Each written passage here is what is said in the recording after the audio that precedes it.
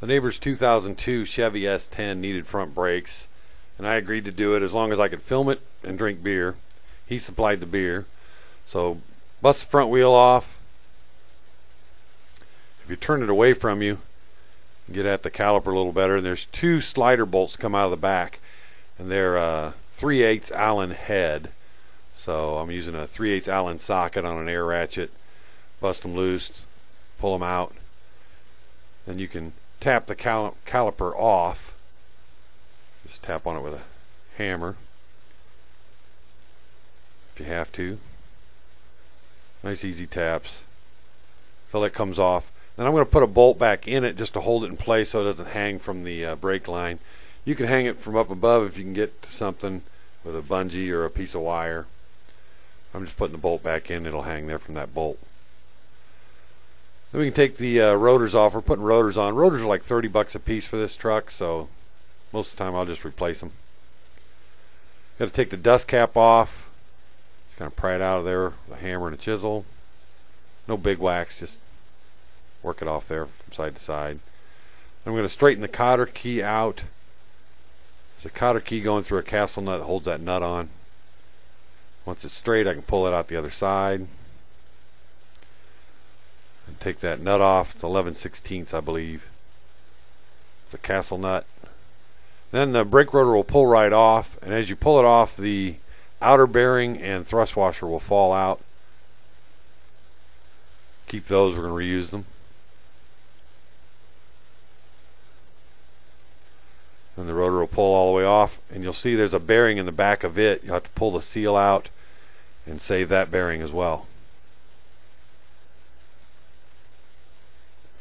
Go ahead and take the brake pads out. They're spent. Down to the squealers anyway. At least he didn't run it till it was on the rivets. Then we're going to have to push the piston back in the caliper, and we're doing that with a C-clamp. Push it all the way back in the caliper because the new pads are going to be thicker and they won't fit over the new rotor unless you push the piston all the way back.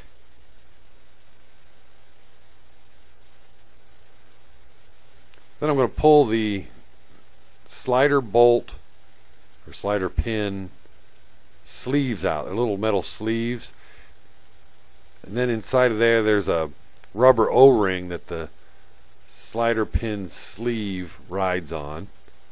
I'll pick that O-ring out. There's the O-ring. Because you should always buy the hardware pack. Buy the hardware pack when you get the brakes. It's like $6 or $7 and you get all new little hardware. I'm going to put the new O-ring in. There's a little groove inside the caliper there where it goes. I'm going to lube it up with some brake grease, or brake lube they call it. And I'm going to put the new sleeve that comes in the hardware pack back in the caliper. It rides on that O-ring, and it should slide a little bit in and out. They fit in tight, so I'm using channel locks just to kind of force it in. Then in the hardware pack also comes a little O-ring that goes on the end of the bolt, and I've cleaned these bolts up with the wire wheel. There's a little groove at the top of the threads, between the threads and the head of the bolt. And I'm going to lube that up with brake lube as well. Just lube up the threads and the O-ring. They'll be ready to go. Both bolts. I'm going to go ahead and lube up the pads too. On the back of the pads, if you put a little brake lube there, it'll keep it from whistling when you're using the brakes. And you just got to kind of match it up. I'm matching it up with the old pad to see where they rubbed before, make sure I get those spots lubed. Don't overdo it with a brake lube. You don't want it getting out on the brake pads. Go ahead and install those into the caliper. The back one fits into the piston. There's a metal clip. Here's the outer pad. Again, I'm matching it up with the old one, making sure I get lube where it used to rub against the caliper.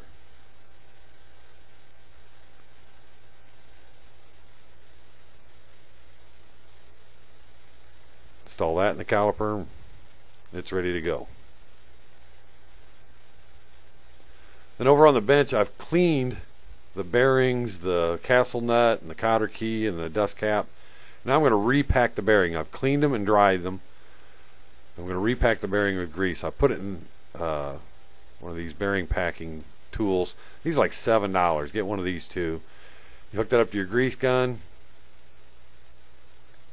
You pump some grease in until it oozes out of the bearing. So now you're getting it all inside that bearing cage, all around every needle bearing.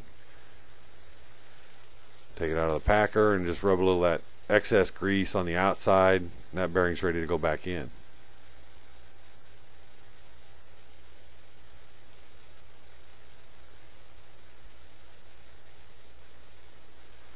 I'm going to repeat it for the outer bearing.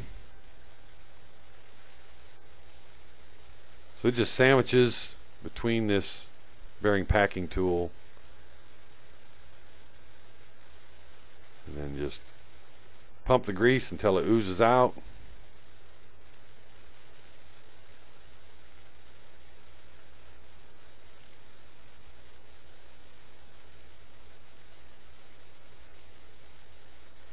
Rub a little of the excess grease on the outside and it's ready to go.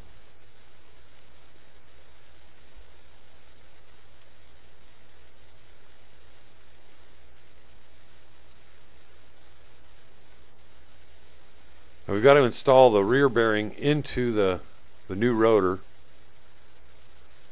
then put the seal on. I'm going to lube the seal up with a little of that grease, or if you have some assembly lube, that's not a bad way to go. I'm going to take a large socket that's about the size of that seal, tap it in with a hammer, working my way around, checking it a few times until it's all the way in. Drink a little High Life, and we're ready to install everything back on the truck.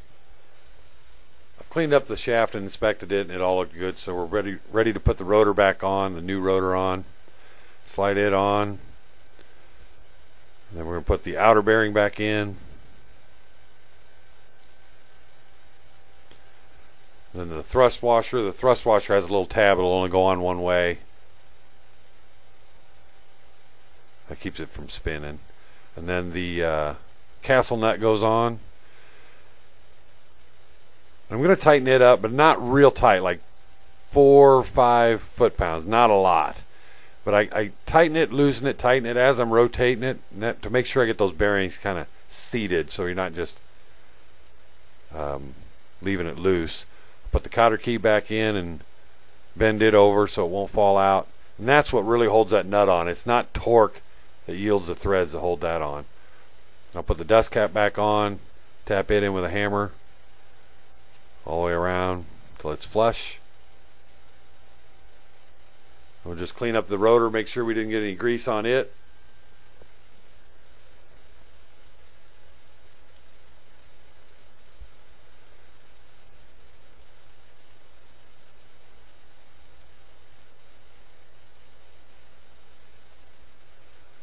Then we'll reinstall the caliper. You might have to tap on it with a hammer to get it lined up.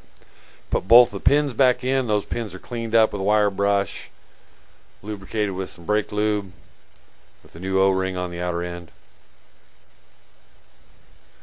And then tighten them back up with that 3/8 Allen, and then torque them. They torque to about 45 foot-pounds. You are done. Put the wheel on, you're good to go. Make sure you pump the brakes a couple times before you drive it, and test them out at about, less than 5 miles an hour before you get rolling down the road. But that should do it. Brake on.